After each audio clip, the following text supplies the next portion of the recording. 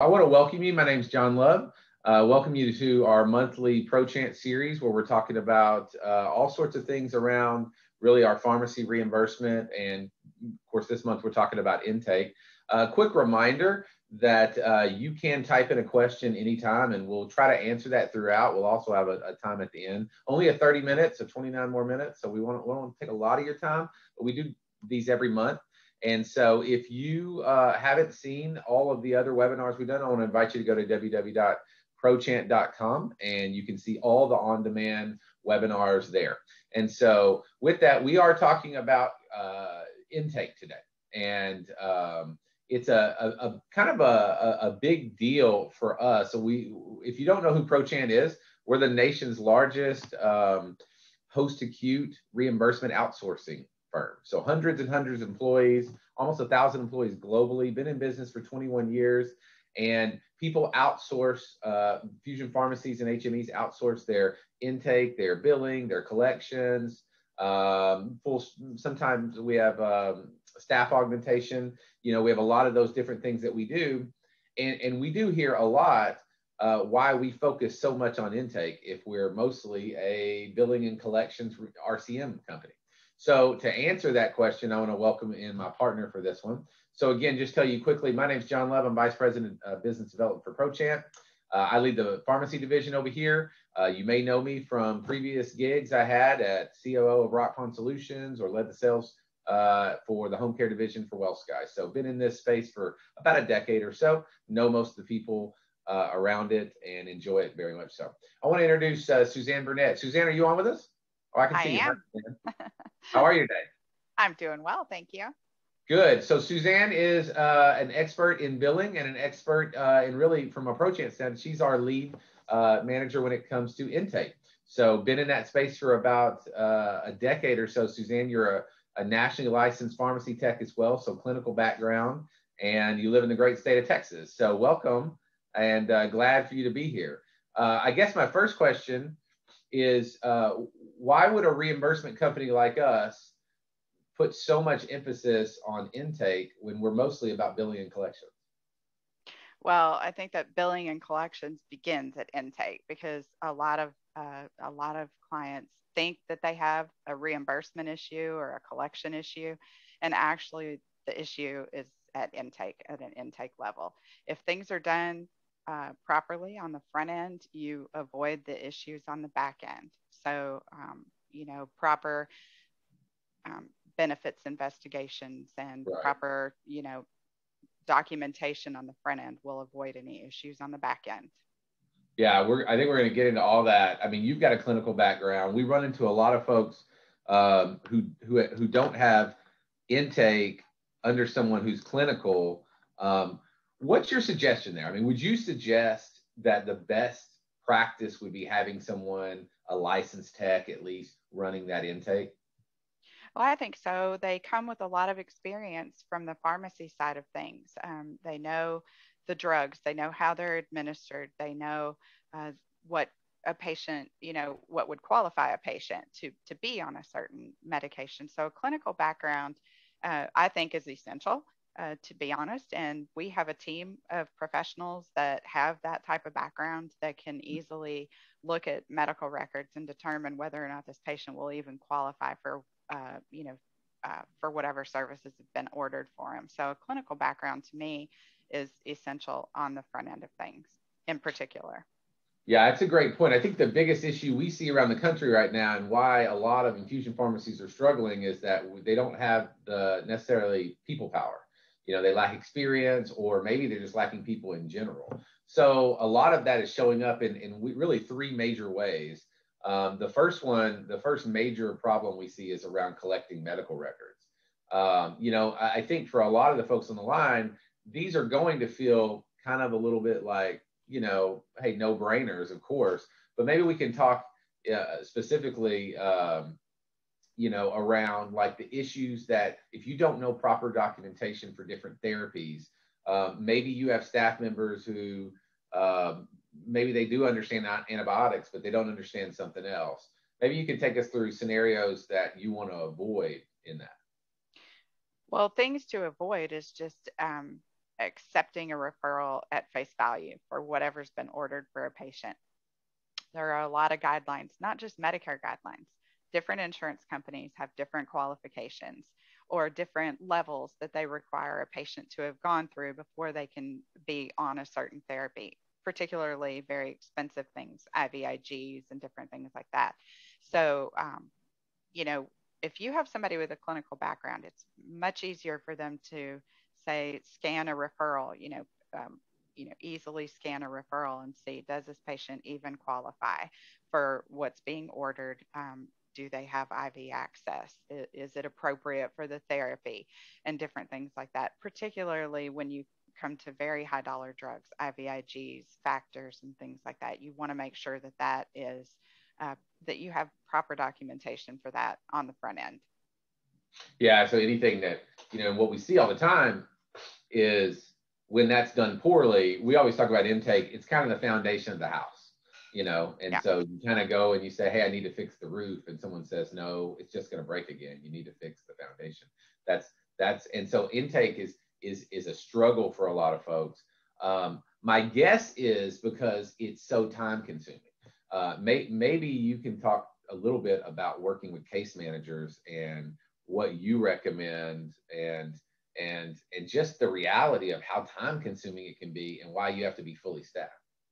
Well, just like you said, there's staffing issues in all different areas, all over the place. So your case manager might not just be at her desk all day long waiting to answer your questions or provide you the documentation that you need.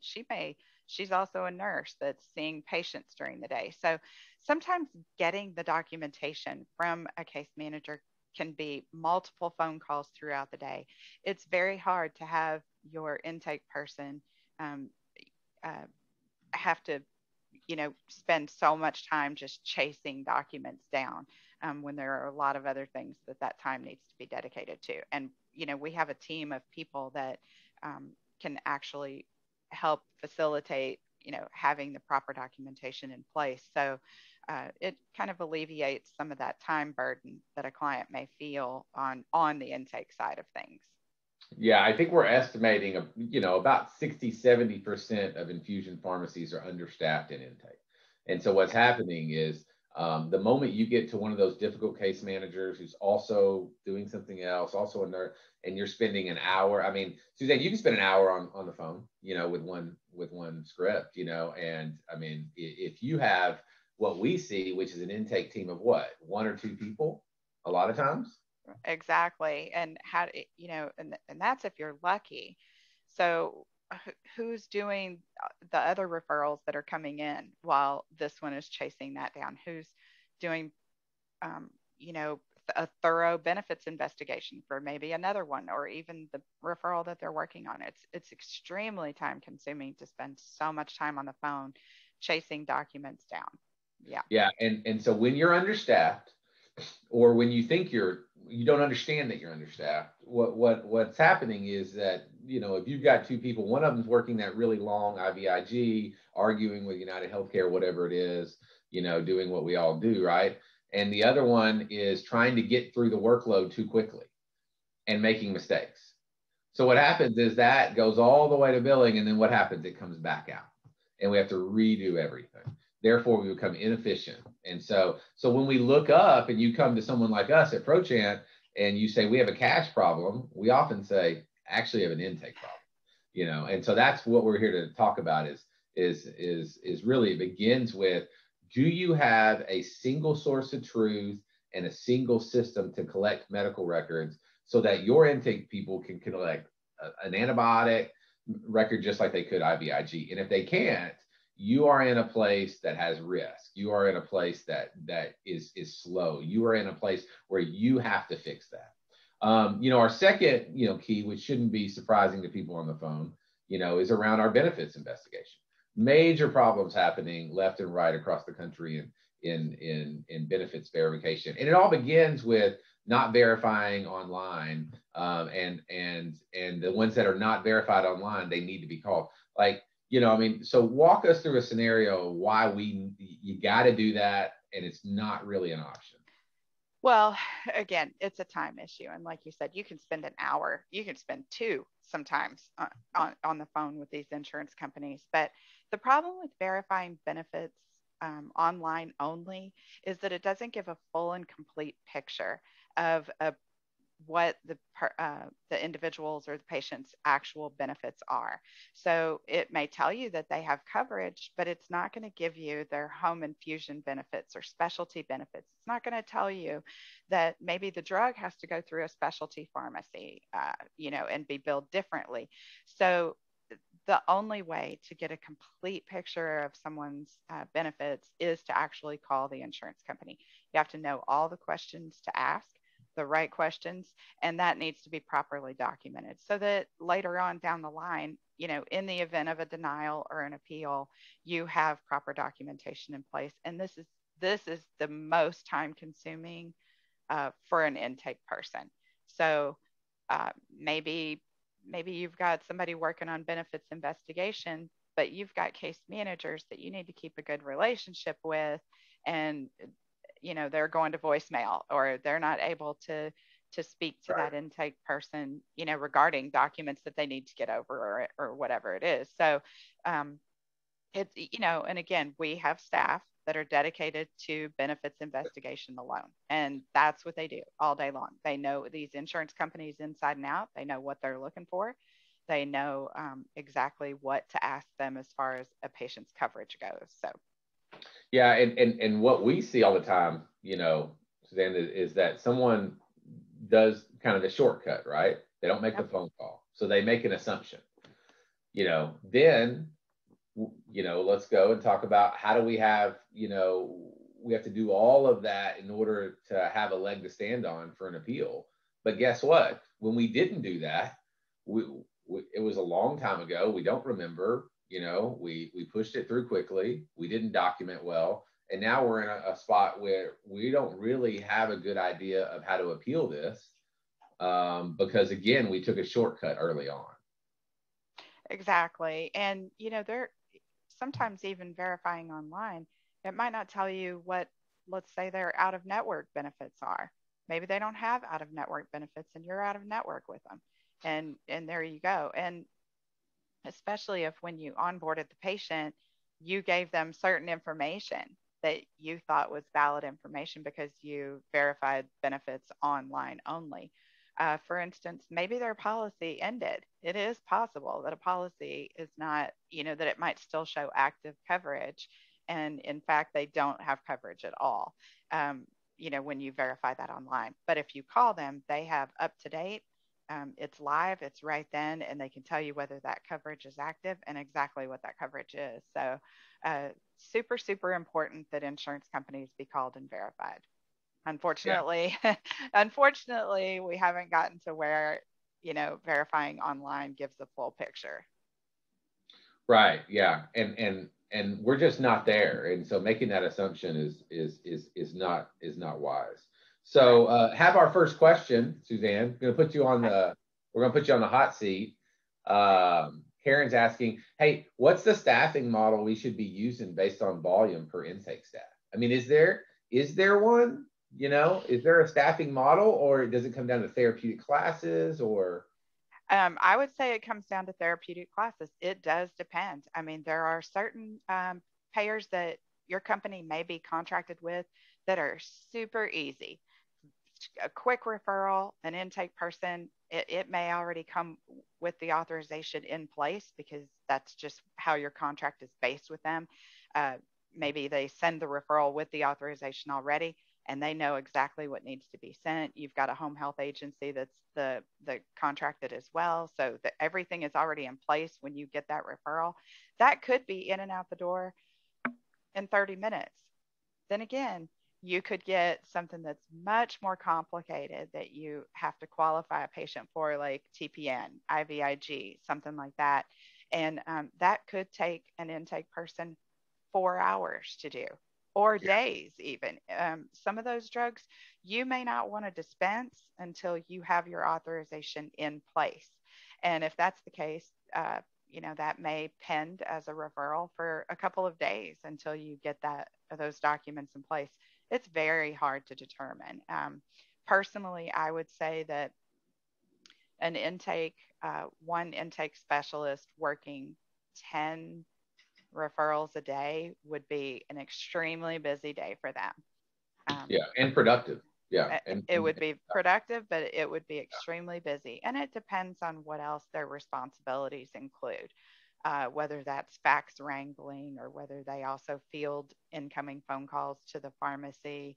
right. You know, if you have a person So so that's that's that's gonna go right into Tammy's question, which is, can you share all the positions that you consider part of the intake team? You know, and maybe somebody does multiple of them, but you know, what do you think? well, I would say it's different depending on how you're structured, but it would be anything from fielding, like I said, fielding incoming calls, and that would be all calls to the pharmacy, including transfers to another department. So you're just fielding the phone calls, and of course, fax wrangling. So the intake person would be responsible for the fax machine and assigning all the faxes to different departments as well. So not just dealing with intake faxes alone. That would be receiving all the new referrals, contacting your case manager, your resource that sent that, letting them know you've received it and that you're starting the process. It would be benefits investigation. It would be requesting authorization renewals. It could, an intake person could go all the way up to billing review. So that would be, And some do, right? Some some do. do, absolutely. They, Some really large pharmacies pretty much go all the way to billing review and consider it intake, you know. And then because usually they have centralized billing that they don't want to do anything but plug and play. They want to make sure exactly. everything's perfect, you know. So Yep.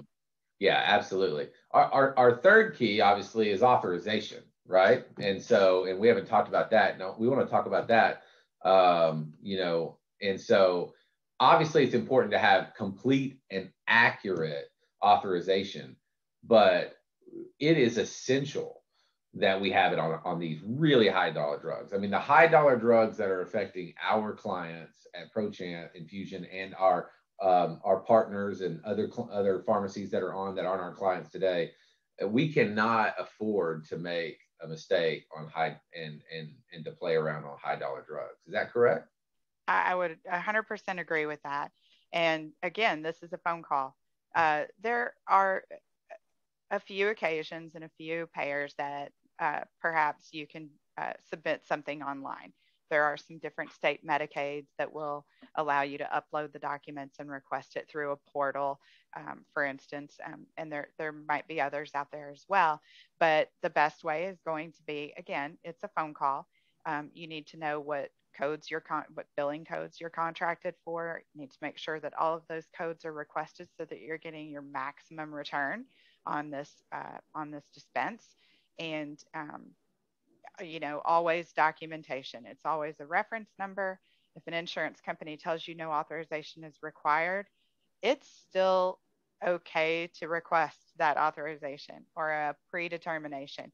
And you always, pardon me, you always want to see something back uh, in writing that provides you the authorization number, the number of units. You have to know how many units you need to request for what type of therapy. So Uh, I'm going to ask you to double down right there. okay. So you think a best practice is when you have a high dollar drug that doesn't require authorization. What do you think? What do you think? What should you do? I mean, they say, oh, I don't require a higher, you know, just get one anyway. Well, you may run across that, and best practice, I would say, would be to request one anyway. Okay. Occasionally, a payer will tell you you can't request one because one isn't required. So then the default would be to request a predetermination, which is sort of different wording, but it will still give you something in writing, a response in writing from that insurance company that states everything's fine with us. You can dispense. No auth is required.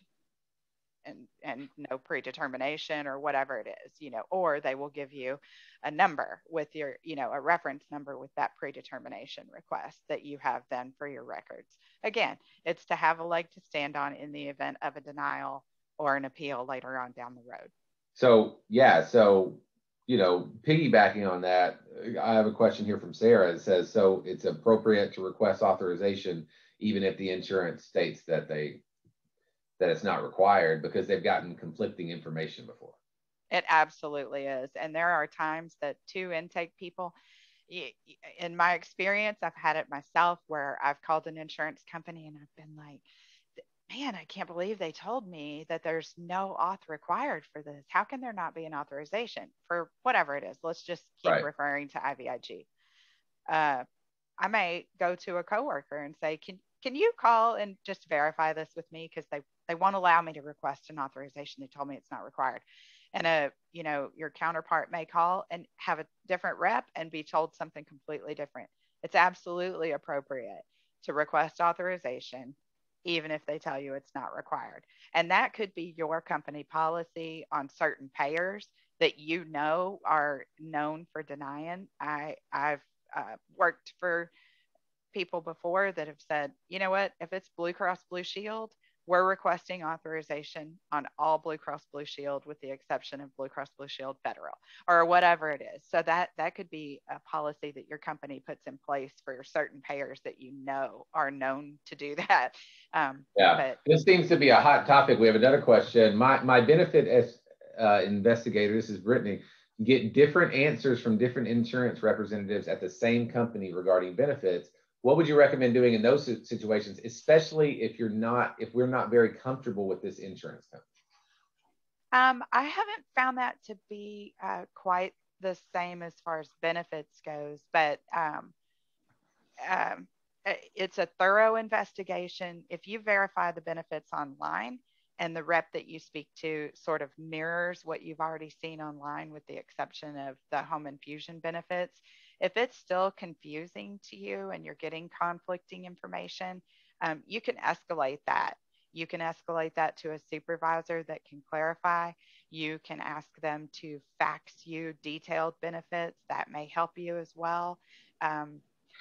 It's you wouldn't think it would happen, right? You would think that there is a dialogue.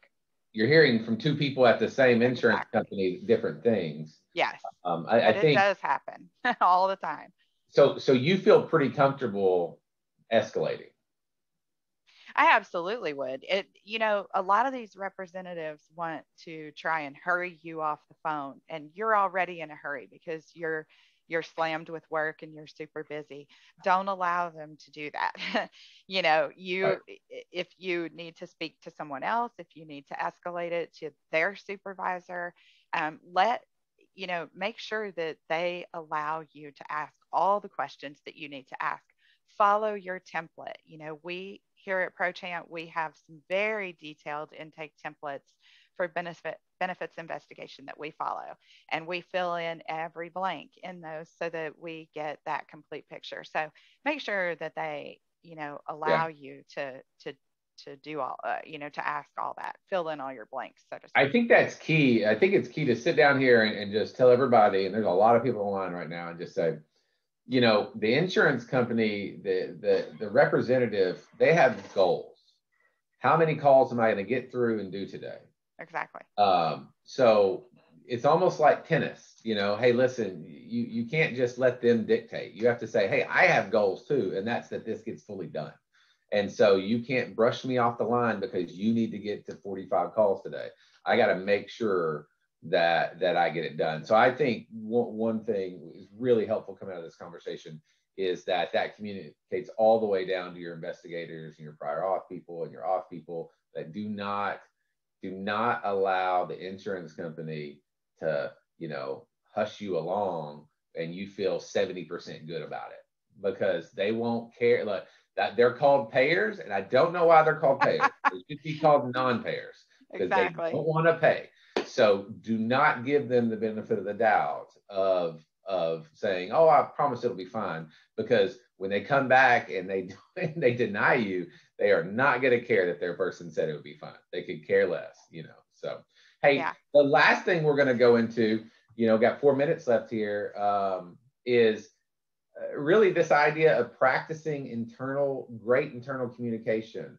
Maybe give us 60 seconds on why we just harp over and over that it's not just you're communicating with third parties. You've got to be very good at communicating internally.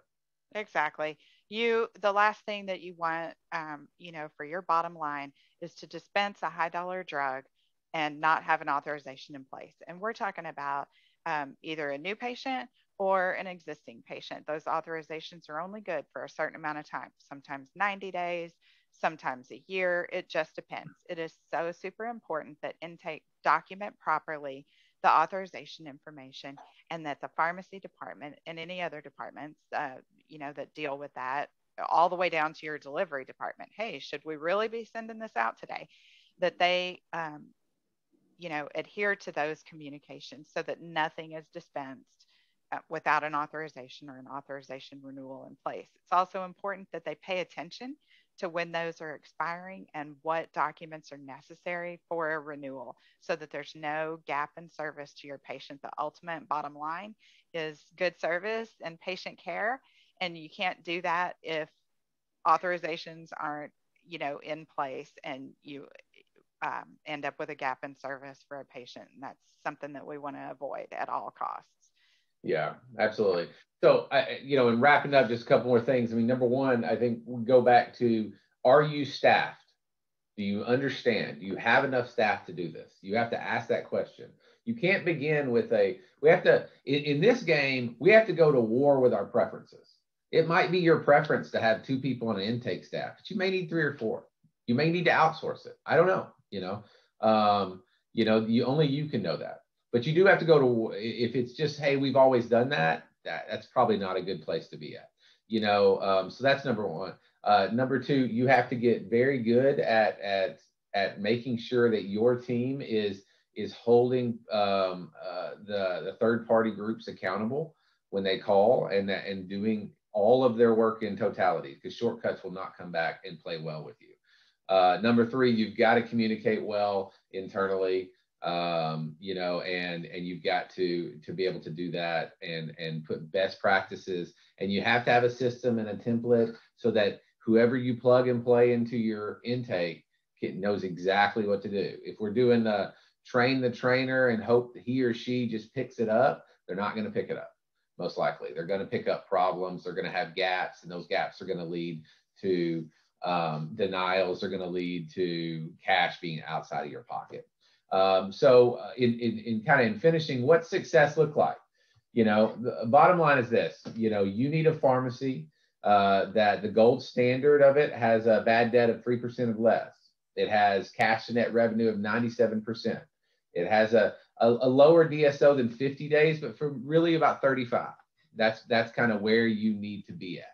At Prochant, we want to be here to support you. We give out complimentary audits where we analyze your cash net revenue. We look at your AR. We do random ticket reviews and best practices of intake as well. We'd love to do that at no cost, because most of our clients come to us because we just simply find a way to partner with each other in some capacity. And this is really what we're all about. We're 100% about the pharmacy revenue cycle and getting in where we fit in. So I want to thank everybody for being on. I want to thank Suzanne very much so. Here are our emails. If you want to reach out to us, or Suzanne, if you want to reach out, if you have more questions, we'll be back next month with another webinar. Thanks, everybody. Really appreciate it, and have a great week. Thanks, John. Thank you.